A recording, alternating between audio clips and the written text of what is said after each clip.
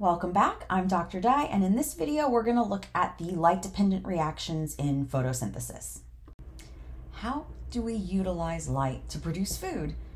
While we commonly perceive light as a means for humans and other organisms to take in our surroundings, right? We tend to think of light as a means of vision, right?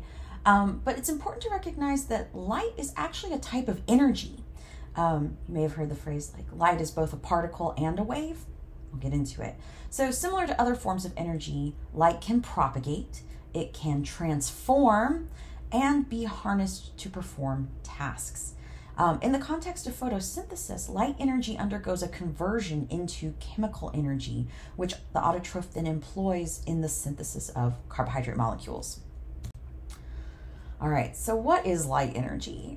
The sun releases an immense amount of solar energy in the form of what we call electromagnetic radiation. Among this energy, we can only perceive a very small portion that's called visible light.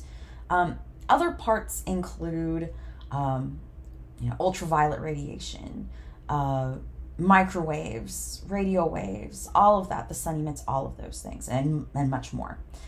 The transmission of solar energy can be described and measured as waves, where the energy of a wave corresponds to its wavelength, and you can see in the pictures, it's like wavelength. And the gap between successive points are crests and troughs. Okay. All right.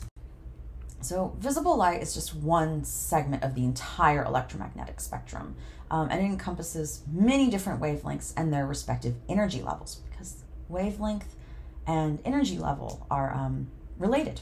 So the longer, more stretched out wavelengths carry less energy, while shorter, tightly packed wavelengths have higher energy. And you can even see this in action if you go grab a buddy and a jump rope and try to, you can move it up and down and create waves, standing waves. It takes a lot more energy to make many tightly packed waves than it does to, say, make just one or two long, slow waves. So the sun emits energy, like I said before, in the form of this electromagnetic radiation. And that radiation, it exists in different wavelengths. And each wavelength has its own characteristic energy. Visible light is one of those, and we're going to look at how plants use that. So photosynthesis begins as pigments absorb light energy. In the case of plants, these pigment molecules specifically absorb visible light, specific wavelengths of visible light. The visible light spectrum, which appears as white light to humans, to us, and to other organisms too, varies. It actually consists of a range of colors. So if you were to shine visible light through a prism, the prism can break it into its component parts based on wavelength. And a water droplet can do the same, and it looks like a rainbow. So that's our perception. The shorter wavelengths are violet and the blue end. And then, so that's the higher energy. So think like UV energy, right? Like that's the kind that can really harm your skin. It's high energy and it can damage your cells. And then at the other end are the reds, and infrared is outside past that, and it's a low energy light. All right. So plants that commonly grow in the shade benefit from having a variety of light absorbing pigments, because each pigment is going to absorb a different wavelength of light, which allows the plant to absorb any light that passes through. So imagine that you're a fern down on the forest floor and you got to just wait for light to filter through all the trees. They have a wider range of pigments, and that allows them to still produce plenty of energy. A common pigment found in all photosynthetic organisms is chlorophyll A. This gives plants that characteristic green color. Chlorophyll A absorbs blue and red, but not green, making it appear green to humans. This is really important, and it kind of trips people up. Remember that it's going to absorb, that means it keeps those colors so you don't see them. So it's going to absorb in the red and blue. And it does not absorb green. It reflects the green back. And so what you see is the green because it's what it's reflecting away. Additional pigments like chlorophyll B, which also absorbs in the blue and then kind of into the red-orange space. There's also carotenoids, which contribute to the absorption of light in a whole range of different organisms. Let's see. Each pigment can be distinguished by its unique absorption spectrum, which indicates just the wavelength of light that it absorbed or reflected. Many photosynthetic organisms utilize a combination of pigments to allow them to capture this broader range, like we talked about with the plants at the bottom of a forest. So we see that especially in like rainforests, where there may be very little light that gets down to the forest floor. We're going to see a bigger range, more variety in the types of pigments and plants that live in those environments. All right, so let's start taking a look at how these reactions work. So light energy is absorbed by a chlorophyll molecule, and it's passed along a pathway. That energy is passed along a pathway to the other chlorophyll molecules. The energy culminates in a molecule of chlorophyll found at the reaction center. And this energy excites one of its electrons enough to leave the molecule and be transferred to a nearby primary electron acceptor. A molecule of water is going to split to release an electron, which is also needed to replace the one that was donated. So oxygen and hydrogen ions are also being formed as this water is being split. The light-dependent reaction serves the purpose of converting light energy into chemical energy by moving those electrons around. And that chemical energy is going to power the Calvin cycle, where we're going to synthesize sugar. The reaction initiates within something called a photosystem, which is a collection of pigment molecules and proteins located inside the thylakoid membrane. Each photon of light absorbed by a pigment excites an electron in the chlorophyll, causing it to detach, and then it's donated. So it leaves. The process is called electron donation. So you have this electron in the photosystem, it gets excited, and it pops off and is donated to the carrier molecule. So to replenish that lost electron, water molecules are going to be split. And that splitting is going to generate O2 and hydrogen ions within that thylakoid space. So each water molecule that splits will provide 2 electrons to replace those donated by the chlorophyll.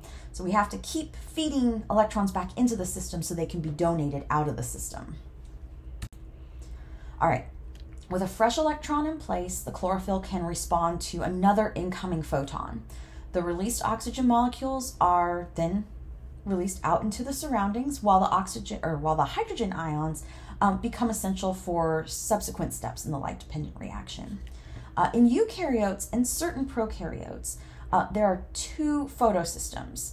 Photosystem 2 is the first one in line, and then photosystem 1 comes second. They're named for when they were discovered, not the order in which they participate in the reaction, which is kind of unfortunate. All right, so photosystem 2 is the first one, and you're going to pass the liberated electron, the freed electron, through a chain of proteins. And you can see in the picture, it's going to move through that chain of proteins within that thylakoid membrane. As the electron moves along the chain, it fuels the action of membrane pumps that actively transport hydrogen ions from the stroma into the thylakoid space. Hopefully this sounds familiar, because this is really similar to how we do oxidative phosphorylation. This process is going to create an electrochemical gradient, which we've seen before, very similar to what happens in the mitochondria when hydrogen ions are pumped across that inner mitochondrial membrane. Once the electron's energy is expended, it's accepted by a pigment molecule in the following photosystem, called photosystem 1. Okay. So in the light-dependent reactions, sunlight's energy is captured and stored in the form of energy carriers, ATP, which we're familiar with, and something called NADPH, similar to NADH that we see in the mitochondria, a little bit different. These carriers store energy within specific bonds, a phosphate group in the case of ATP, right? We have those high energy, kind of a little bit unstable tertiary, third phosphates on those ATPs, and then in the form of a hydrogen ion in NADPH. They release that energy, so in the form for ATP in the form of that high energy phosphate, and for NADPH as that hydrogen, they release that into the Calvin cycle, and they lose atoms or a group of atoms to transform into their lower energy states. So for ATP, it loses that third phosphate and transforms to ADP. For NADPH, it loses that hydrogen and becomes NADP, okay?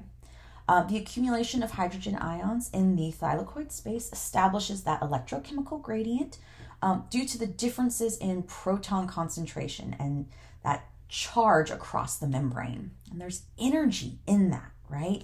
So the potential energy is then converted into and stored as chemical energy in ATP through chemiosmosis, which we're familiar with, which is the movement of hydrogen ions across their electrochemical gradient through the transmembrane enzyme ATP synthase. Very similar to what we see in the mitochondria, but with a little bit different end goal here. So hydrogen ions then pass through the thylakoid membrane via ATP synthase, right? Very similar to what we saw in the mitochondria.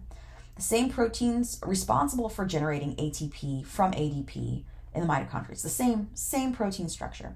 As the hydrogen ions flow, ATP synthase attaches that third phosphate group to the ADP, forming new ATP. So this time it's through photophosphorylation, okay? This movement of hydrogen ions through ATP synthase is termed chemiosmosis, like we saw before, since the ions traverse from a high concentration to a low concentration, right? Osmosis, hopefully remember, right, from high concentration to low concentration. So chemiosmosis is just referring to the fact that it's hydrogens doing it. And it's through a semi-permeable structure, in this case, the ATP synthase. All right. The final task of the light-dependent reaction is to produce the second energy carrier molecule. So we looked at how we make the ATP. Now we need to look at how we make NADPH. So when the electron originating from the electron transport chain reaches photosystem 1. Okay, so we've pulled all the energy out of it that we could. We used it to to create that gradient, and now it's going to move into photosystem 1, and it's going to get re-energized by another photon. Okay, so we pulled all the energy out. It's landed in another pigment molecule, that photosystem 1, and we're going to get another photon.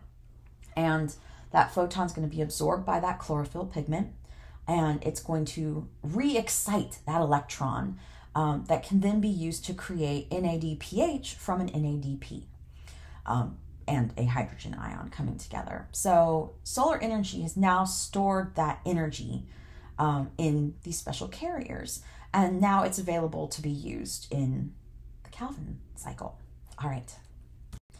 Thanks for sticking with me through that. I do encourage you to go look at the pictures from the book and kind of take your time tracing the path of those electrons and where the different excitement stages happen, right? Photosystem 2 is the first excitement, photosystem 1 is the second, and which photosystem is responsible for energizing which carrier molecules.